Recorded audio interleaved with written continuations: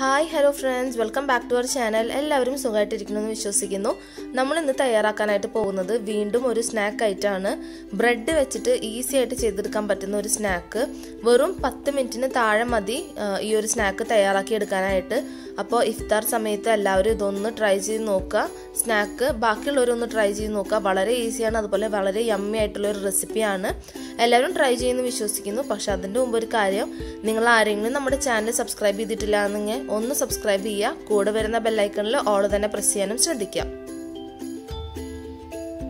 അപ്പോൾ ഇവിടെ ആദ്യം തന്നെ ഞാൻ 2 സ്ലൈസ് ബ്രെഡാണ് എടുത്തിട്ടുള്ളത്. നല്ല ഫ്രഷ് ബ്രെഡാണ്. ഫ്രഷ് ബ്രെഡ് തന്നെ എടുക്കണം. ഇതിനെ പൊടിഞ്ഞു പോണ ബ്രെഡ് എടുക്കരുത്. നല്ല ഫ്രഷ് ബ്രെഡ് ആയാൽ നമുക്ക് ഇതുപോലെ കട്ട് ചെയ്തെടുത്തിട്ട് ഉണ്ടെങ്കിൽ നല്ല പോലെ അതിൻ്റെ എഡ്ജസ് ഒക്കെ സീൽ ചെയ്ത് കിട്ടുള്ളൂ. കുറേ ദിവസമായിട്ടുള്ള ബ്രെഡാണെന്നുണ്ടെങ്കിൽ പൊടിഞ്ഞു പോവും. അപ്പോൾ നല്ല ഫ്രഷ് ബ്രെഡ് ഞാനിങ്ങനെ ഒരു പാത്രത്തിൻ്റെ മൂടി വെച്ചിട്ട് ഇങ്ങനെ കട്ട് ചെയ്തെടുക്കുകയാണ്. അപ്പോൾ നമുക്ക് ബ്രെഡിൻ്റെ ഡിസ്ക് പോലെ കിട്ടും.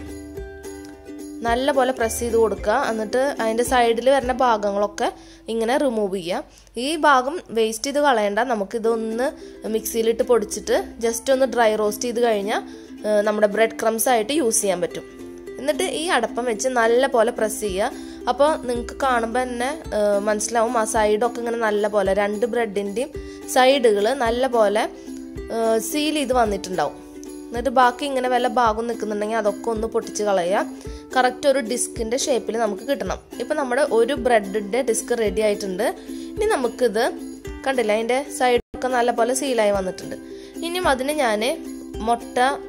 ഞാനിവിടെ ബീറ്റ് ചെയ്ത് വെച്ചിട്ടുണ്ട്. ഒരു മുട്ടയിൽ 3 ടേബിൾ സ്പൂൺ വെള്ളം ഒഴിച്ചിട്ട് ബീറ്റ് ചെയ്ത് വെച്ചിട്ടുണ്ട്. അതിന് നല്ല പോലെ ഒന്ന് കോട്ട് ചെയ്ത് കൊടുക്കുക. സൈഡുകളിലും എല്ലായിടത്തും നല്ല പോലെ മുട്ട ആവണ രീതിയിൽ ഒന്ന് കോട്ട് ചെയ്ത് കൊടുക്കുക. എന്നിട്ട് നമുക്ക് ബ്രെഡ് ക്രംസിലേക്ക് ഇട്ട് കൊടുക്കാം.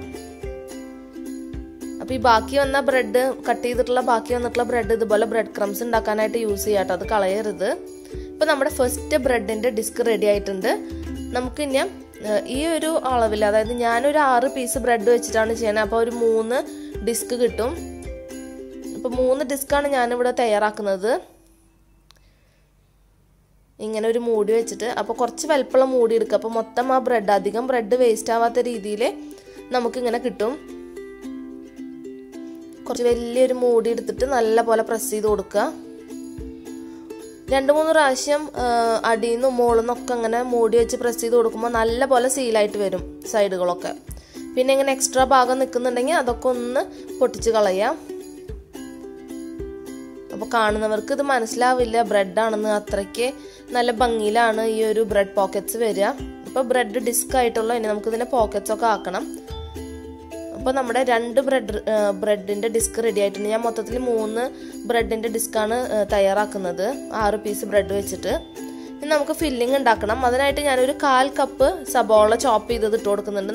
വളരെ ചെറുതായിട്ടാണ് ചോപ്പ് ചെയ്തിട്ടുള്ളത്. അതുപോലെ ഒരു 1/4 കപ്പ് ക്യാരറ്റ് ഗ്രേറ്റ് ചെയ്തത്. പിന്നെ നമുക്ക് കുക്കുംബർ ഗ്രേറ്റ് ചെയ്തത് വേണം, ഒരു 1/4 കപ്പ്.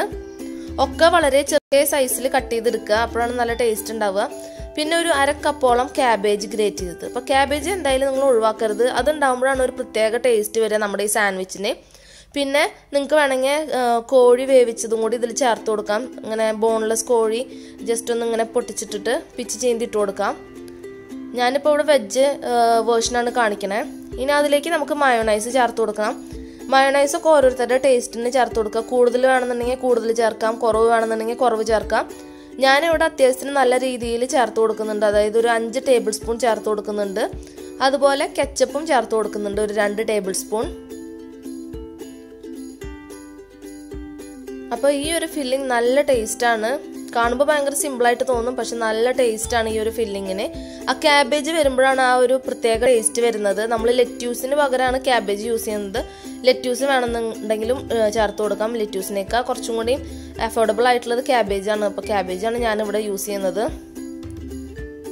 അതിനുശേഷം ഞാൻ കുറച്ച് കുരുമുളകിൻ്റെ പൊടി ഇട്ട് കൊടുക്കുന്നുണ്ട്. ഒരു 1/2 ടീസ്പൂണ് തൊട്ടൊരു 3/4 ടീസ്പൂൺ വരെ ഇട്ട് കൊടുക്കാം. അതുപോലെ ഒരു നുള്ളു ഉപ്പ്, ഉപ്പിൻ്റെ ആവശ്യമില്ല, എന്നാലും ജസ്റ്റ് ആ ഒരു ഫ്ലേവറിന് വേണ്ടിയിട്ട് ഒരു നുള്ളു ഉപ്പും കൂടി ചേർത്ത് കൊടുക്കുക. ഇനിയും എല്ലാം കൂടി നല്ല പോലെ ഒന്ന് മിക്സ് ചെയ്തെടുക്കണം. ഇപ്പോൾ നമ്മുടെ ഫില്ലിംഗ് റെഡി ആയിട്ടുണ്ട്. 10 മിനിറ്റിന് താഴെ മാത്രമേ വേണ്ടി വരുള്ളൂ ഈ ഒരു സാൻഡ്വിച്ച് ഉണ്ടാക്കാനായിട്ട്. കുട്ടികൾക്ക് അവരുടെ ലഞ്ച് ബോക്സിൽ കൊടുത്തു വിടാനായാലും അതുപോലെ വൈകുന്നേരങ്ങളിൽ സ്നാക്സ് ആയിട്ട് യൂസ് ചെയ്യാനൊക്കെ ഇത് നല്ല അടിപൊളി റെസിപ്പിയാണ്. അപ്പോൾ ഞാൻ നല്ല ചൂടായ എണ്ണയിലേക്ക് നമ്മുടെ നേരത്തെ തയ്യാറാക്കി വെച്ചിട്ടുള്ള ബ്രെഡ് ഡിസ്ക് ഉണ്ടല്ലോ അത് ഞാൻ ഒന്ന് വറുത്തെടുക്കുകയാണ്. അപ്പോൾ അത്യാവശ്യം നല്ല തീ വെച്ചിട്ടുണ്ട്, അതായത് ഒരു മീഡിയം ടു ഹൈ ഫ്ലെയിമിൽ വെച്ചിട്ട് നമുക്കിത് വറുത്തെടുക്കാം, കുഴപ്പമില്ല. പക്ഷേ തിരിച്ചു മറിച്ചിട്ട് കൊടുത്തോളൂ, കരിഞ്ഞു പോകരുത്. നമുക്കിതിൽ പ്രത്യേകിച്ച് വേവാനൊന്നുമില്ലല്ലോ, ജസ്റ്റ് ആ ഒരു ബ്രൗൺ കളർ കിട്ടാനാണ്. ബ്രെഡ് ക്രംസ് ഒന്ന് ബ്രൗൺ കളറായിട്ട് വന്നാൽ മതി. അപ്പോൾ ഹൈ ഫ്ലെയിമിൽ വെച്ചിട്ട് തന്നെ നിങ്ങൾക്ക് ചെയ്യാം, പക്ഷേ തിരിച്ചും മറിച്ചിട്ട് കൊടുക്കുക, കരിയാണ്ട നോക്കുക. ഇപ്പോൾ നമ്മുടെ 3 ബ്രെഡ് ഡിസ്ക് റെഡി ആയിട്ടുണ്ട്. നല്ല ബണ്ണ് പോലെ വീർത്ത് വന്നിട്ടുണ്ട്, കണ്ടോ എന്തൊരു സോഫ്റ്റ്. അതിൻ്റെ ഉള്ളിലൊക്കെ നല്ല പോലെ 2 ബ്രെഡിൻ്റെ ഉള്ളിൽ നല്ല പോലെ ആവി കയറിയിട്ട് നല്ല പഞ്ഞി പോലെയാണ് ഇരിക്കുന്നത്, കണ്ടില്ലേ, നല്ലൊരു ബണ്ണ് പോലെ ആയിട്ടുണ്ട്. ഇനി നമുക്ക് ഫില്ലിംഗ് വെച്ച് കൊടുക്കാനായിട്ട് ഇതൊന്ന് കട്ട് ചെയ്യണം ഹാഫായിട്ട്. ഞാൻ ഹാഫായിട്ടൊന്ന് കട്ട് ചെയ്യണം. അപ്പോൾ മുറിക്കുമ്പോൾ കുറച്ച് കെയർഫുള്ളായിട്ട് മുറിക്കുക. നമ്മൾ ജസ്റ്റ് എഗ്ഗ് വെച്ചിട്ട് സീൽ ചെയ്തിട്ടുള്ളൂ, എന്നാലും അത്യാവശ്യം നല്ല രീതിയിൽ തന്നെ സീലായിട്ടിരിക്കുന്നുണ്ട്. അപ്പോൾ മുറിക്കുമ്പോൾ ഒന്ന് ശ്രദ്ധിച്ചാൽ മതി. ഇപ്പോൾ കണ്ടില്ലേ നല്ലൊരു ആവിയൊക്കെ പോകുന്നുണ്ടായിരുന്നു, നല്ല രസമായിട്ട് വന്നിട്ടുണ്ട്. അതിലേക്ക് നമ്മുടെ ഫില്ലിങ് വെച്ച് കൊടുക്കാം. ഇതിൽ നിങ്ങൾക്ക് എന്ത് ഫില്ലിങ്ങും വെച്ച് കൊടുക്കാം കേട്ടോ. ചിക്കൻ്റെ ഫില്ലിങ്, ഇതിപ്പോൾ വെജ് ഫില്ലിംഗ് ആണ്, ചിക്കൻ്റെ ഫില്ലിംഗ്, വെജ് ഫില്ലിംഗ്, അതല്ല മധുരത്തിൻ്റെ എന്തെങ്കിലും ഫില്ലിംഗ് ഉണ്ടെങ്കിൽ അങ്ങനെ എന്ത് വേണമെങ്കിലും വെച്ച് കൊടുക്കാം, വളരെ ടേസ്റ്റിയാണ്. കുട്ടികൾക്കായാലും വലിയവർക്കായാലും ഒക്കെ ഇഷ്ടപ്പെടും തീർച്ച. അപ്പോൾ ആദ്യത്തെ ഒരു പോക്കറ്റ് റെഡി ആയിട്ടുണ്ട്, ബ്രെഡ് പോക്കറ്റ്. ഇങ്ങനെ തന്നെ ബാക്കി എല്ലാതും നമുക്ക് ചെയ്തെടുക്കാം. അപ്പോൾ പെട്ടെന്ന് തന്നെ വിട്ടുപോരും, കണ്ടില്ലേ നല്ലൊരു ഭംഗിയായിട്ട് അതൊരു പോക്കറ്റ് ഷേപ്പിൽ വരും. കുട്ടികൾക്ക് കഴിക്കുമ്പോഴായാലും ഇത് ഒരു ആകാംക്ഷയാണ്, ഇവർക്ക് ഇത് ബ്രെഡാന്ന് മനസ്സിലാവില്ല പെട്ടെന്ന് കാണുമ്പോൾ. അപ്പോൾ അവരും കുറച്ച് എക്സൈറ്റഡ് ആവും കഴിക്കാനൊക്കെ ആയിട്ട്. എൻ്റെ മക്കൾക്കൊക്കെ ഒരുപാട് ഇഷ്ടമായി. അപ്പോൾ നിങ്ങൾ നിങ്ങളുടെ മക്കൾക്കൊക്കെ ഉണ്ടാക്കി കൊടുക്കുക, അത്ര അധികം ഇൻഗ്രീഡിയൻസിൻ്റെ ആവശ്യമില്ലല്ലോ. അപ്പോൾ എല്ലാവരും ഒന്ന് ട്രൈ ചെയ്ത് നോക്കുക, നല്ല ഈസിയാണ്. നല്ല പഞ്ഞി പോലെയാണ് അതിൻ്റെ ഉള്ളിലിരിക്കുന്നത്. ഈ തിളച്ച എണ്ണയിലേക്ക് ഇടുമ്പോൾ ആ ബ്രെഡ് നല്ല പോലെ സോഫ്റ്റ് ആയിട്ട് വന്നിട്ടുണ്ട്. അപ്പോൾ നമ്മുടെ ബ്രെഡ് പോക്കറ്റ്സ് റെഡി ആയിട്ടുണ്ട്. വെജ് ബ്രെഡ് പോക്കറ്റ്സ് ആണ്. നിങ്ങൾക്ക് ഇതിന് എന്ത് വേർഷൻ വേണമെങ്കിലും മാറ്റാം, ഈ സെയിം പോക്കറ്റ്സിൽ എന്ത് ഫില്ലിങ് വേണമെങ്കിലും വെക്കാം. അപ്പോൾ എല്ലാവരും ട്രൈ ചെയ്ത് നോക്കുക. നമ്മുടെ വീഡിയോ കണ്ടതിന് ഒരുപാട് നന്ദി. Thank you for watching. നമുക്ക് അടുത്തൊരു വീഡിയോയിൽ കാണാം. അതുവരയ്ക്കും ബൈ ബൈ.